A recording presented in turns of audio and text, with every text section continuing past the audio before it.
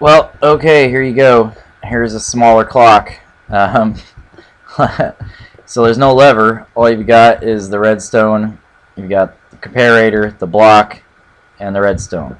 So you don't even need this torch really. You could just put a lever back on here. You just need a steady power source. So yeah, there's a smaller version of what you did. And the reason this is working is because the comparator is in compare mode. So this is getting a full signal.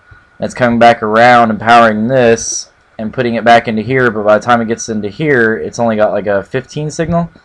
So this is getting, or I'm sorry, like a 13. So this is getting 15 from back here and then 13 from here. And I don't really know why it's alternating. I don't understand comparators that much, but I do know that it's comparing because this is in subtraction mode, I think. It's comparing the back to the side, and they are different. This is 15 and this is 14, 13, yeah, 12. So it's like 12 and 13, 12 and 15 or something like that. But anyway, you ask for it to be smaller. Well, there it's smaller. That's all you really need to make it work. So there you go.